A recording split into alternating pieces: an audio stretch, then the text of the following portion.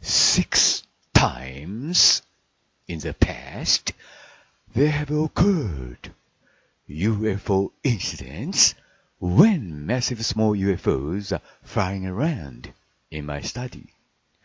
Those 6 incidents were captured by chance on a video camera. However, among those 6 incidents, especially in 2 cases, there were more than 40 small UFOs flying around in the May 26-21 incident, and there were more than 100 small UFOs in the May 31, 2022 incident. And very interestingly, I have noticed that most of those small UFOs flew from the upper right to the lower left, or from the direction of the photo of Andrea del Verrocchio's painting titled St. Jerome on the wall of the room. 過去6回、私の書斎を小型の UFO が飛び回るという事件が起きました。それら6回の事件は偶然にもビデオカメラに撮影されていますが、それら6回の事件の中でも特に2021年5月26日事件の時は40回以上、また2022年5月31日事件の時は100回以上も小型 UFO が飛び回っているのがわかりました。それらの小型 UFO のほとんどは部屋の壁に貼ってあるアンドレア・デル・ベロッキョが描いたとされる聖ジェロームと題された絵の写真から右上の方向から左下に飛んでいることがわかりました。Hiroshi Hayashi, Hamamatsu City, Japan, November the 7th, 2022.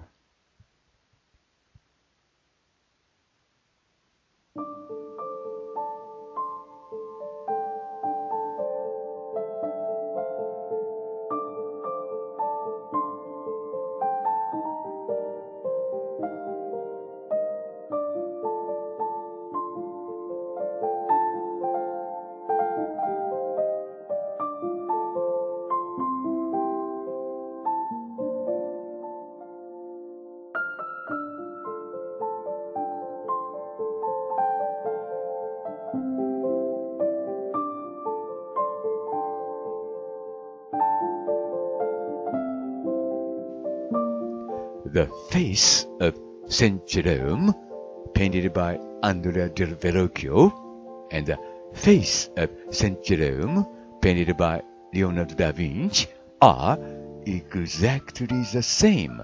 That means that they are the same person. そのアンドレア・デル・ベロッキオの描いた聖ジェロームの顔とレオナルド・ダ・ヴィンチの描いた聖ジェロームの顔は同じ、つまり同一人物です。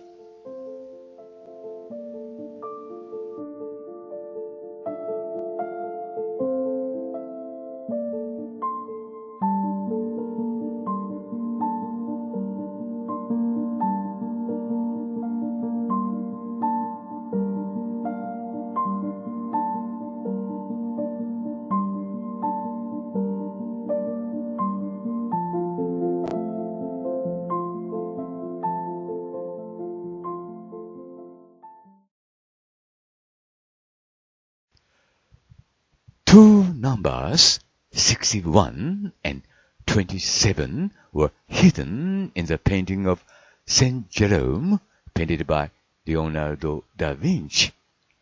61 means God in Jewish gematria. 27 means Cain in Jewish gematria.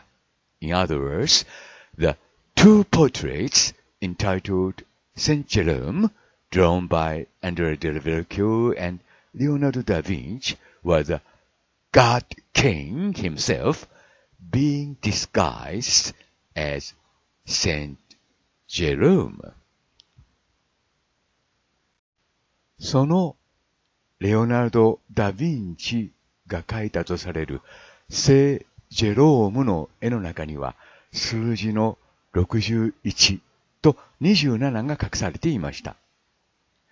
61はユダヤのゲマトリアでは神を意味します。27はユダヤのゲマトリアではカイン、ケインを意味します。つまり、アンドレア・デル・ベロッキオとレオナルド・ダ・ヴィンチの描いた聖ジェロームと題された2枚の肖像画は、聖ジェロームに見せかけた神、カイン自身だったということになります。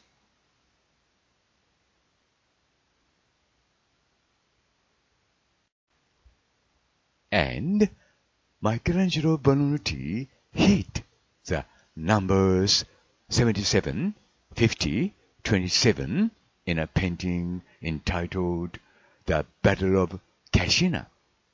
Decoding these three numbers in Jewish gematria is Christ biblical Cain.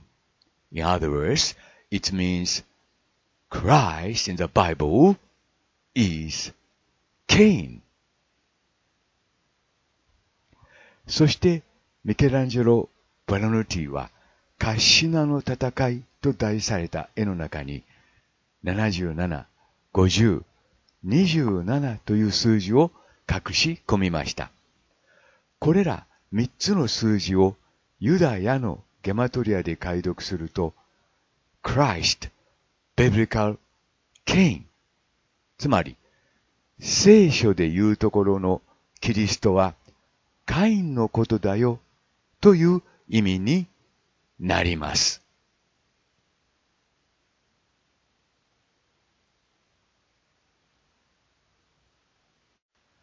From these facts above, I, Hiroshi Hayashi, have judged that the person who came to my room 6 times in the past is King Christ himself, or God himself, who is related to King Christ.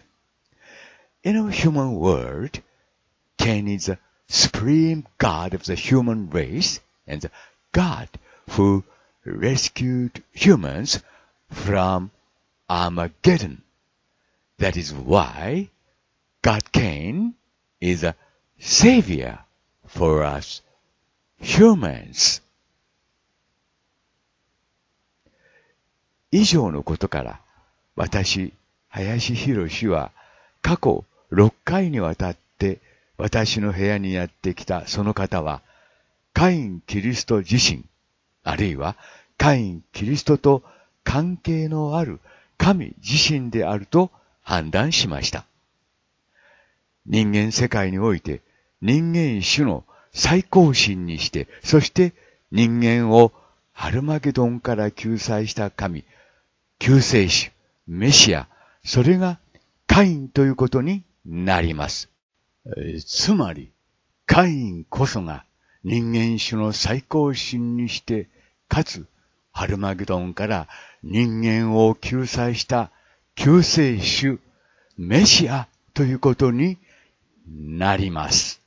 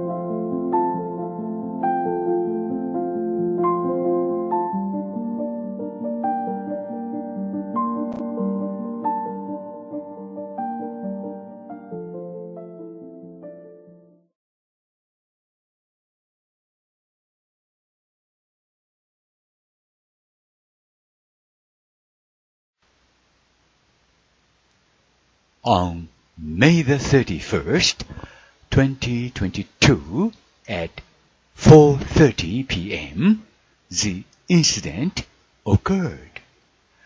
There flew around more than 100 small UFOs in my study room. I call the incident the miracle of the 6 tatami mats because it occurred in my tiny study room. The video you're watching now was taken on my video camera by chance at that time. 2022年5月31日午後4時30分のことです。私の部屋の中を100回以上も小型の UFO が飛び回るという事件が起きました。私の狭い6畳間の書斎の中で起きた事件なので、私はその事件を6畳間の奇跡と呼んでいます。今ご覧いただいている動画が、その時偶然私が撮影したものです。Hiroshi Hayashi, Hamama City, Japan, November the 5th, 2022.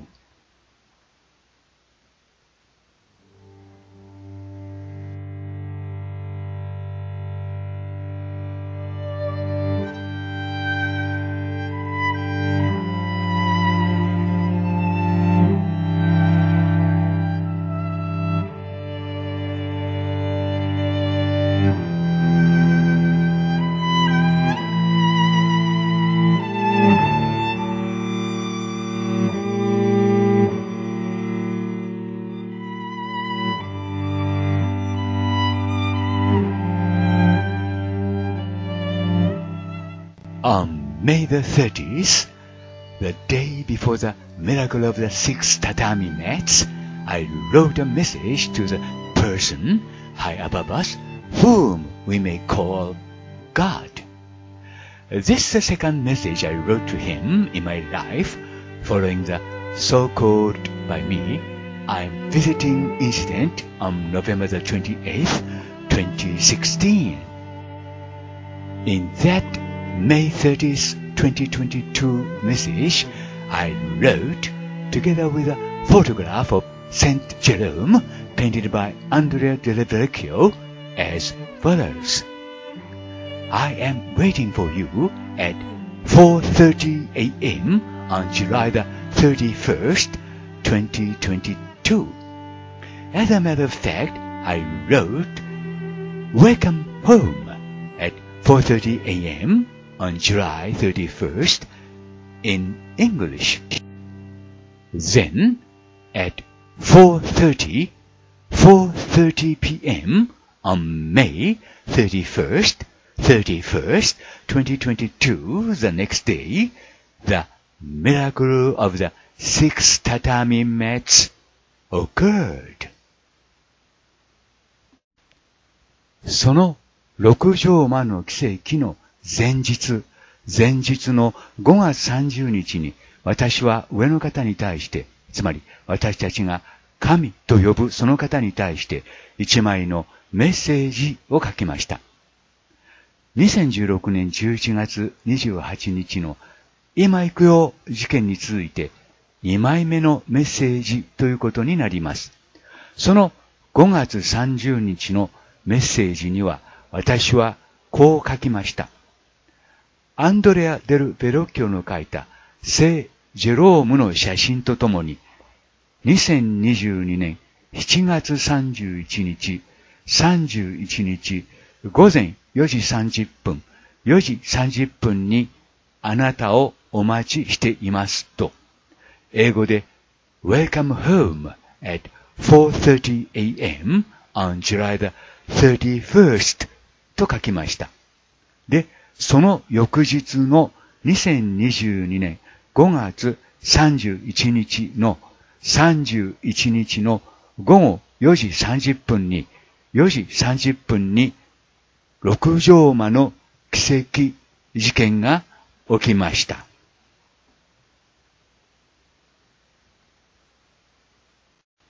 Here, then, Ladies and gentlemen, I would like you to look carefully at the fact that most of the small UFOs that are flying in my room are flying from the upper right to the lower left, again, from the upper right to the lower left. This is important, so please check it again. Most of the small UFOs which are flying in my room are flying from the upper right to the lower left. However, I did not understand for more than 5 months after the incident the reason why. ここで皆さんに注意深く見ていただきたいのは、私の部屋の中を飛び回る小型の UFO 群のほとんどが右上から左下、右上から左下に向かって飛んでいる点です。ここが重要ですから、もう一度確認してください。小型の UFO 群のほとんどが右上から左下、右上から左下に向かって飛んでいるという点ですが、私にはその理由がその事件から5ヶ月以上もの間わかりませんでした。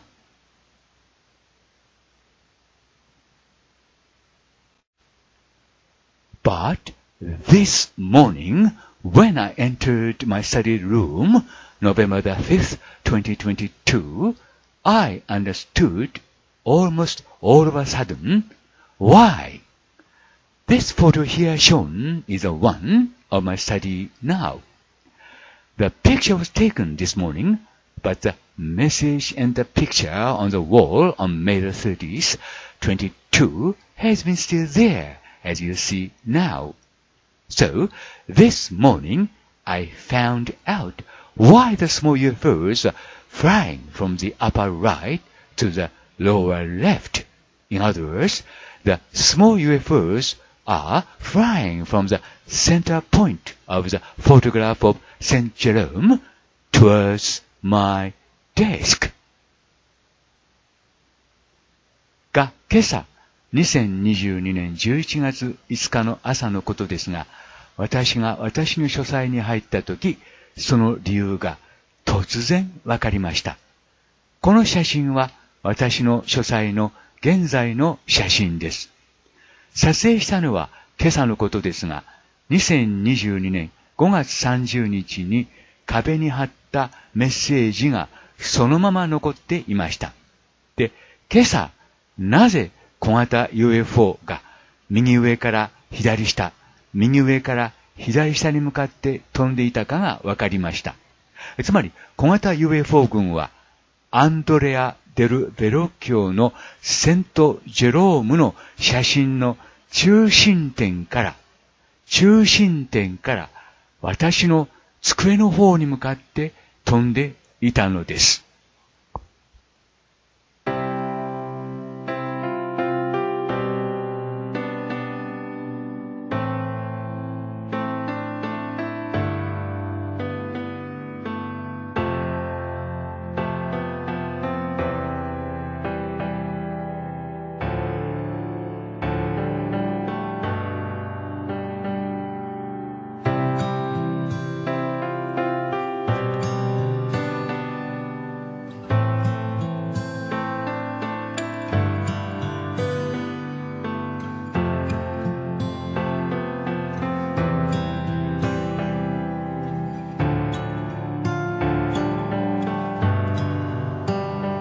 Now, St. Jerome, drawn by Andrea del Verrocchio, and St. Jerome, drawn by Leonardo da Vinci, are the same person, although there is a slight age difference.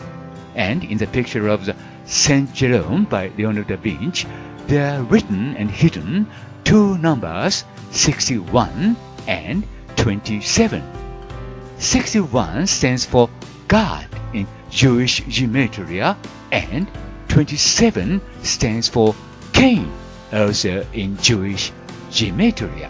And about Cain, Michelangelo Branotti wrote in the same way, three numbers, 77, 50, 27, in the painting entitled The Battle of Kashina. Decoding these numbers in Jewish gematria reads Christ the King of the Bible.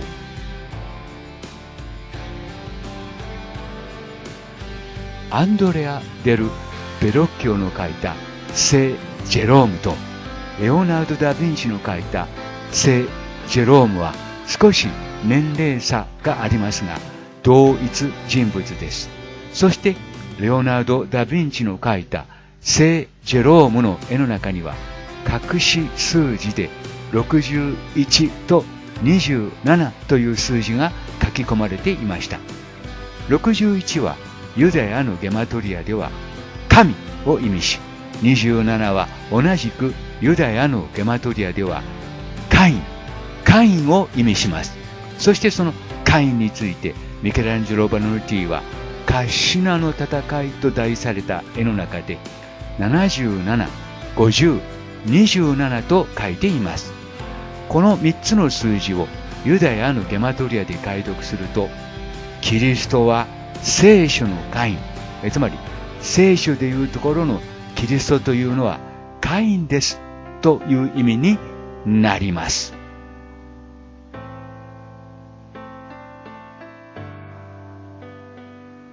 I, Hiroshi Hayashi, thus determined that it was Lord Cain the Christ, who came to my study room on May the 31st, 2022.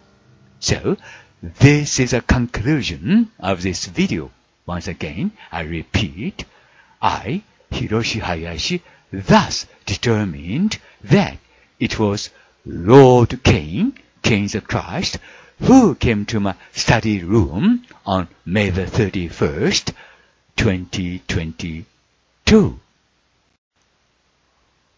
私、林博は、こうして2022年5月31日に私の書斎にやってきたのは、主なるカインキリストであると判断しました。これがこの動画の結論ということになりますので、もう一度繰り返します。私、林博は、こうして2022年5月31日に私の書斎にやってきたのは主なるカインキリストであると判断しました。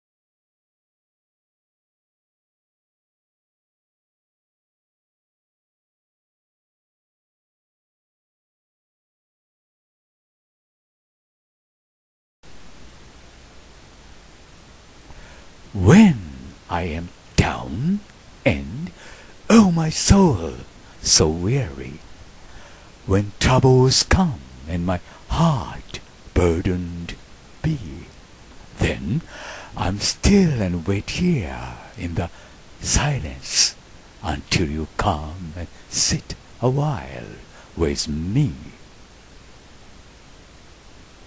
You raise me up so I can stand on mountains. You raise me up to walk on stormy seas. I am strong when I'm on your shoulders. You raise me up to more than I can be. There is no life without its hunger. Each restless heart beats so imperfectly. But then you come, and I'm filled with wonder. Sometimes I think I glimpse eternity.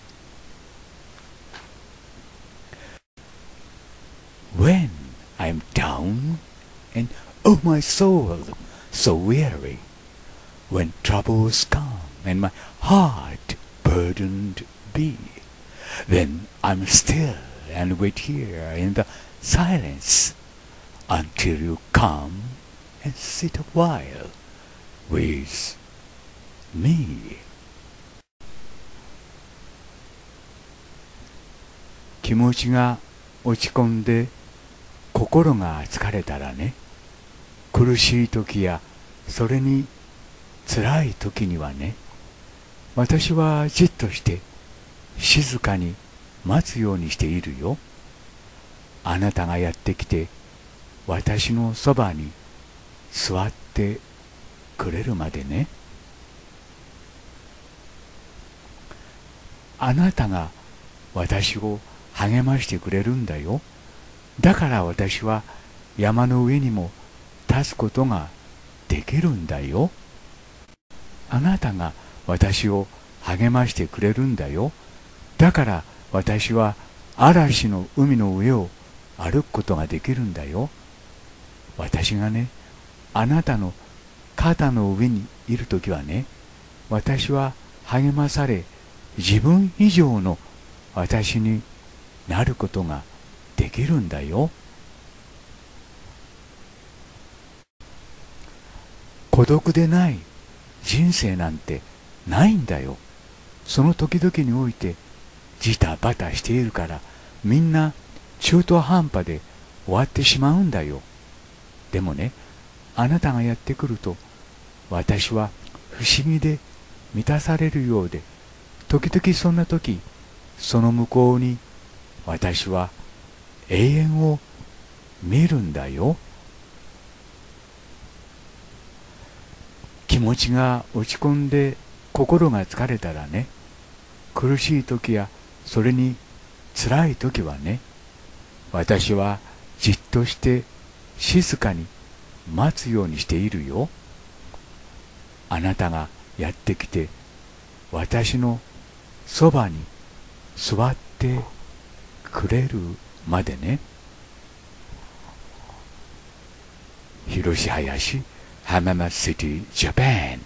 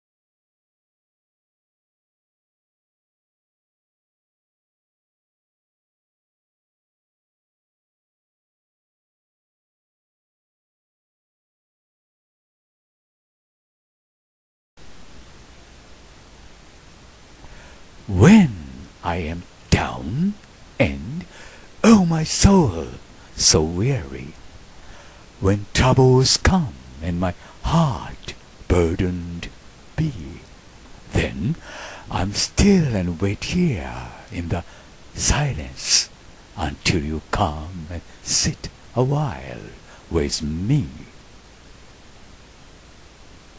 You raise me up so I can stand on mountains. You raise me up to walk on stormy seas. I am strong when I'm on your shoulders. You raise me up to more than I can be. There is no life without its hunger. Each restless heart beats so imperfectly. But then you come, and I'm filled with wonder. Sometimes I think I glimpse eternity. When I'm down, and oh my soul, so weary, when troubles come and my heart burdened be, then I'm still and wait here in the silence until you come and sit a while with me.